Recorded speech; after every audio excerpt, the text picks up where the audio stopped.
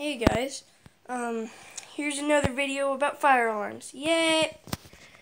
So what I got here is my Simplex 2099 9795, and then I got a Commander 2 over here, which should have its trim plate on. There we go. Then I got a 12-inch subwoofer. And yeah, so I'm gonna be coating my fire alarm in March time with a thermal flasher relay for a turn signal. I actually got two of these. Well, one of them right now, but the other one's in my dad's car because his came with a broken one. So yeah, first I got this little flash relay. I got a light because that's what makes it flash, because it has high enough wattage to make the code. And then I got a 12-volt DC power supply, alligator clips to my pole station, and I'll really quick let you hear it so you know what it sounds like.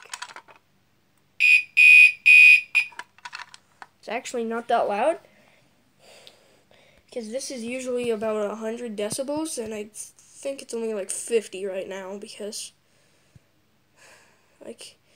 it's not even as loud as my 7002T on 20 volts. Usually that's on 20 volts. Whoops, my finger was there. That looked right. But yeah, let's pull it, and then I'll show you how loud it is on the other side of my room. 3, 2, 1.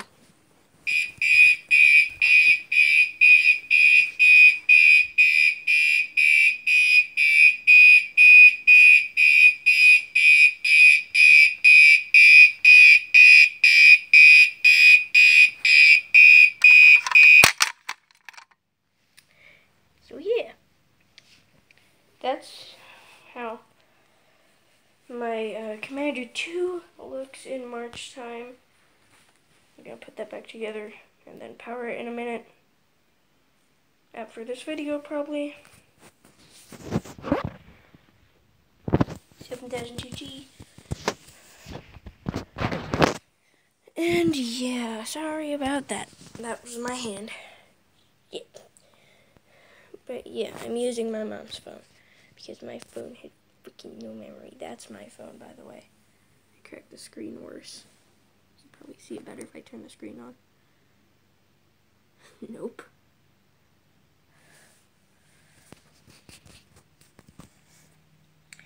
But yeah, I'll show you how I set it up. So first, I got my flasher and a light, and I wired it to the turn signal relay, wiring it to the pole station, and then the power goes to the light and the alarm. So yeah, that's pretty much how I powered it. And that is a broken back of a 4250-120 T-bar.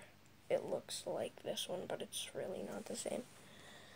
And yeah, this has a custom button because the other one sucks. I'll show you the other one really sucked. All the wires came, well, god damn it. All the wires came unsoldered and it was kind of annoying. So I'll show you the freaking button in there real quick.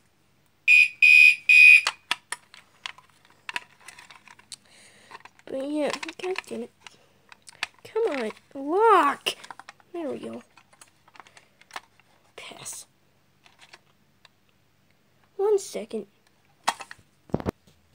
Okay, I'm back. And I'm gonna magically teleport into my floor. Actually, I just feel like doing something real quick.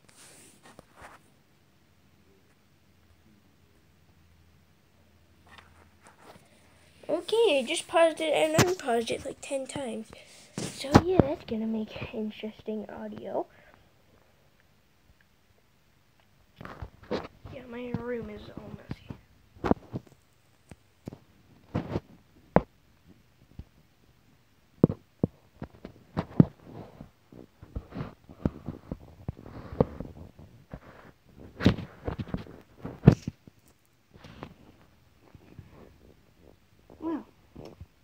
happened. Sorry, I was thinking. Yeah, so let's pull it again. That's the one reason I paused it is because the Sharpie is what. I was having trouble holding up my PlayStation, so I got a Sharpie from right there. And yeah, so let's key activate it. If I covered the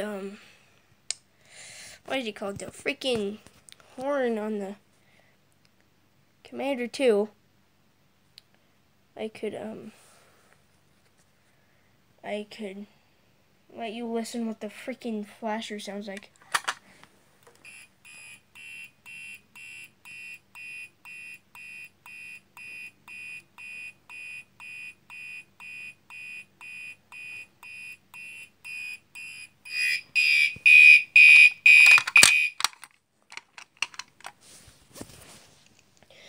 And if you want to know how to reset a T-bar, first, you pull it down. Let me unplug this so I don't have to deal with the sound of the Commander 2 yet. Make sure that didn't hold the charge. Okay, good. So first, pull it. You need a simplex B key, by the way. See, you can't push it back up, or else you'll break it. So first, if it's a PlayStation like mine, the newer simplex T-bars, first you turn it left 180 degrees, then you open it, see the handle springs back up, then you close it, and then lock it one more time. And yeah, I'll show you how to make a brake rod out of a crayon. So let me get a crayon real quick. Okay, I got a crayon. First, what you want to do is open your T-bar. Then you want to just put the crayon under the handle. Then just make sure nothing breaks off, and then push it all the way in.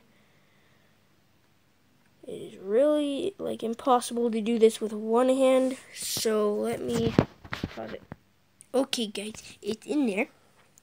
As you can see, I can't pull it out, and the T-bar can't push it out. It's not even moving. So then, you want to close up your PlayStation. God damn it. 1 second. It won't let me freaking lock it.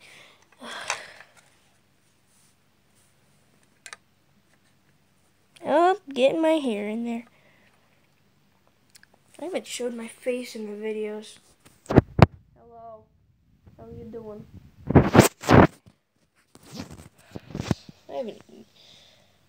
I forget to show my face in the video. If I freaking even did, I probably did. Like my shirt. That's the yellow freaking it is all from my hoodie. So yeah. So let me plug this in. And then pull it. Demonstrate the brake rod. Okay, so it doesn't like just slide out of there. You gotta pull it as hard as you can like this. Oh, damn it. You wanna lay it down.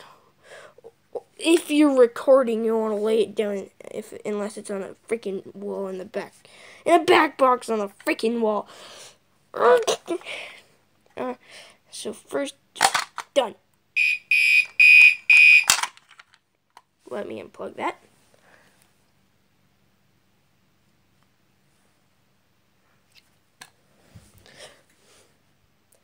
And then, it's a freaking crappy day outside. And I will show you that it actually broke.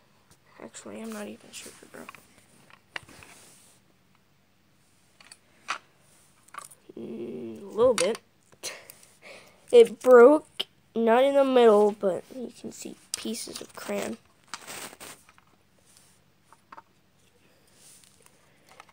If it doesn't break all the way and it's like possible for you to shove it back in, just shove it back in. Try again. Make sure your pull station doesn't open. Then try again.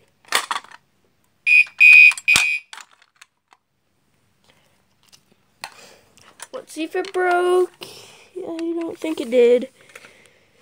Nope. Let me get another crayon.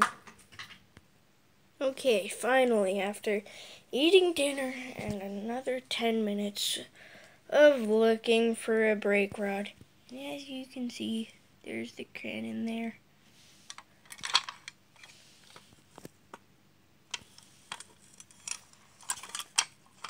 Oh,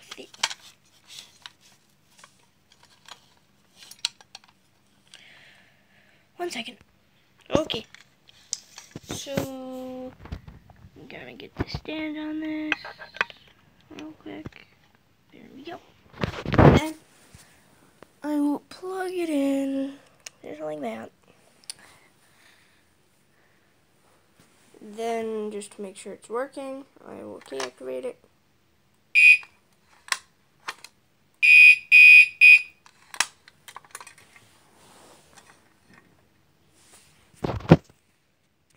Okay, so, and this is, usually it's grass, that make sure you do not pull it unless it's an emergency.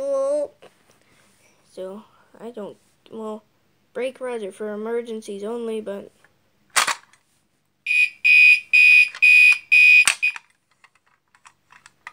let me unplug. And let's see if it broke. Yep.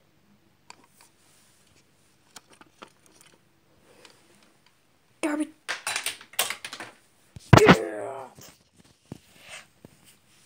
Okay.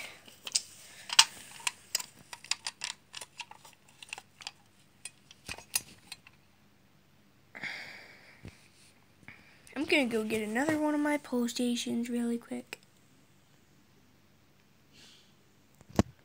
Okay, I'm back 10 minutes later because I completely forgot I was recording. Dang!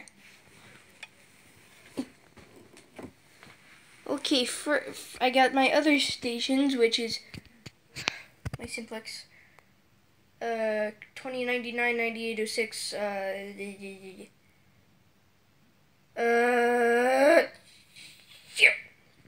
T station. Then my dual action pull station that I will name the Aero TCH16DA. I don't even remember. I probably won't remember that. I haven't tested this yet, have I? Yep, I did. Then the first pull station I showed all of you. And yeah, the same alarm. I would use the 7002T, but that doesn't like to be on 12 volts for some reason. So great. So let's just pull my dual action.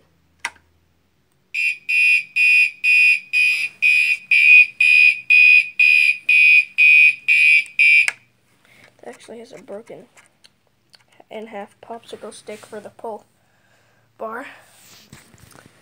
This would be an illuminated switch if I had it on 125 volts AC, like that switch over there.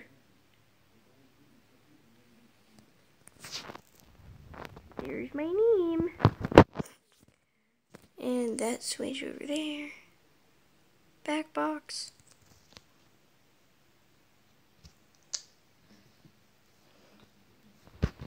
Moving subwoofer. Okay, let's do the key station.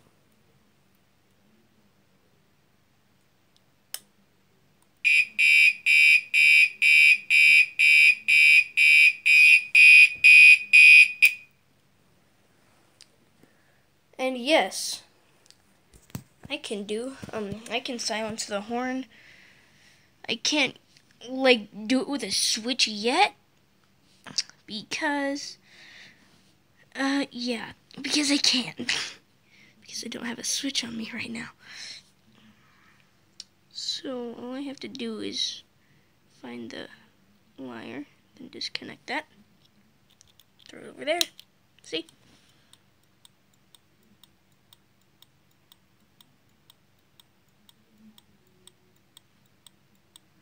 That's being weird and it's not flashing right. There we go.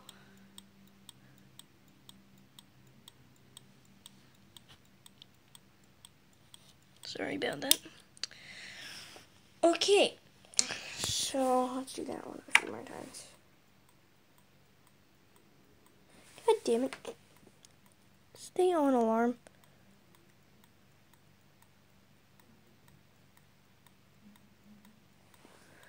Sorry about that. Let's reset.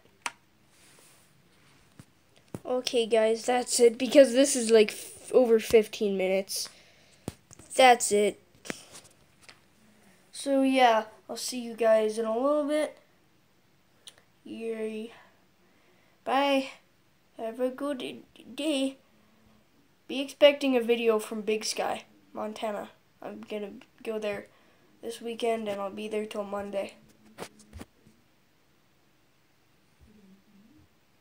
So yeah.